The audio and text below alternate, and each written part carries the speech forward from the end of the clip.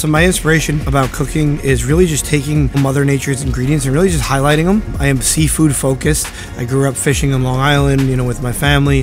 So I do gravitate towards like really taking things out of the ocean and making them shine the best. Just like our king crab we have in the menu here. Live, flown in from Norway, keeping it as super fresh as possible while elevating and highlighting it, such as adding like this mustard seed oil, light herbs. It's really making that ingredient pop.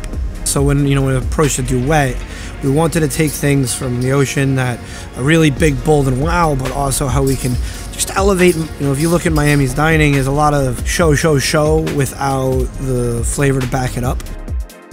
A lot of inspiration goes into how can we take the best without destroying it, still letting it be what it is. And that, a lot of that goes back to my background. I spent most of my career, staging in 3-star Michelin restaurants. They're all ingredient driven, and that's always stuck to me and helped me define my cuisine.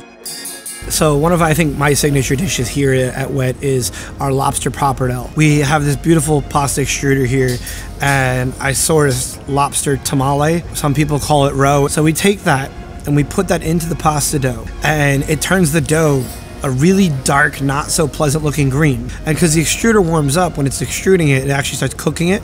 And so it goes from green dough out the extruder to this light orangey noodle. We're using this Carrera Wagyu out of Australia, braising that for 6 hours so it's really tender, taking that cooking liquid, emulsifying that with a tarragon butter.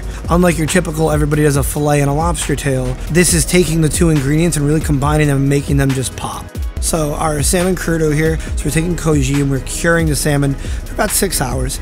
So we're taking these candied kumquats, we're making a salad of pickled cucumbers, avocado, mizuna, smoked oil, lemon oil, and then this -8 vinegar. And just taking that, putting that on the plate, and each bite you get a little bit of the salad, a little bit of the salmon, and it just elevates that fish.